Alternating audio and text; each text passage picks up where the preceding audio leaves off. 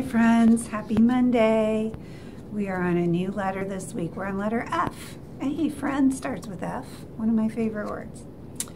We're going to be talking a lot about fall this week because it's what's happening outside. It's the season that we're in right now. Some people call the season of fall autumn, but most people call it fall. And one of the reasons I think is because the leaves are doing that right now in the fall. The leaves are changing colors and starting to fall down. And the book I have today is a nonfiction book about that, why that happens to the trees and the leaves in the fall. So the name of the book is called Colorful Leaves. Aren't those colorful? Have you started to notice colorful leaves in your neighborhood or around town?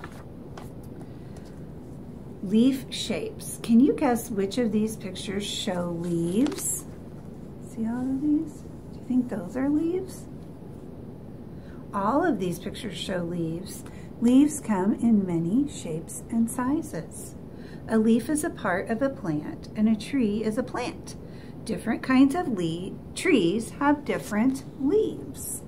So see this big tree there? That's an oak tree. And guess what? An oak tree can have more than 1 million leaves. Can you believe that? See this funny looking leaf right here? It kind of looks like a fan to me. What do you think? That's called a ginkgo leaf. This one's called a linden. This one's called a poplar. This one here is called a white willow. Sweet gum. Sassafras. That's one of my favorite ones to say. I think the sassafras one kind of looks like a hand, like this. If you have it like this, what do you think? And this is a holly leaf. Some trees have leaves that look like stars. Some have leaves that look like feathers, or leaves that look like hearts.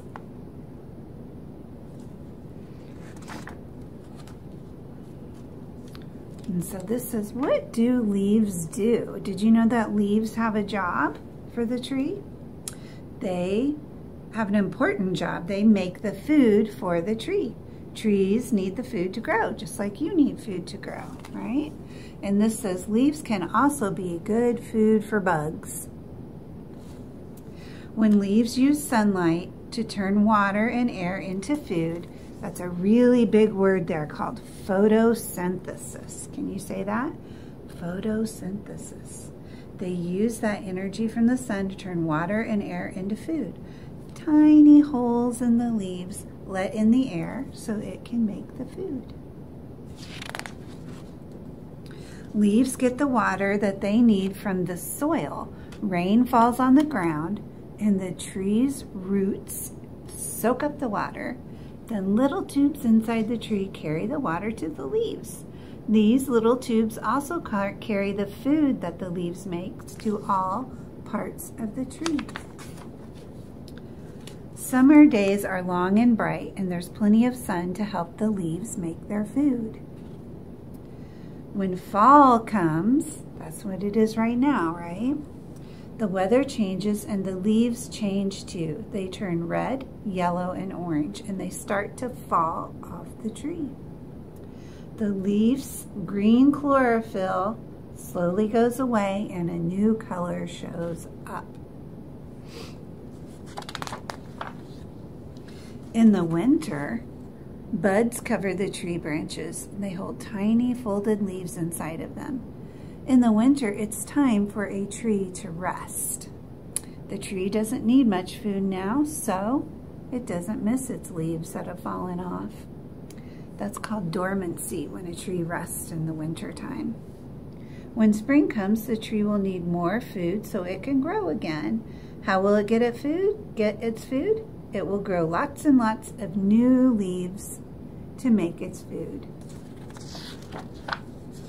The end. Did you learn something about trees? I know it might be kind of rainy outside, cold.